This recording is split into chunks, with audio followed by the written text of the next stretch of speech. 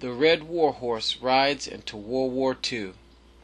A global conflict lasting from 1939 to 1945, fought as a total war, blurring the distinction between civilians and military. All would become a target of the bloodshed. Aircraft would play a major role in the conflict for the killing of civilians, and 2 nuclear weapons would be used in war for the first time ever. It would be the deadliest war in history, killing an estimated 70 to 85 million people, mainly civilians, with tens of millions dying from genocides, starvation, massacres, and disease. Jesus said in Matthew 24, "You will hear of wars and rumors of wars. See that you are not troubled, for all these things must come to pass, but the end is not yet.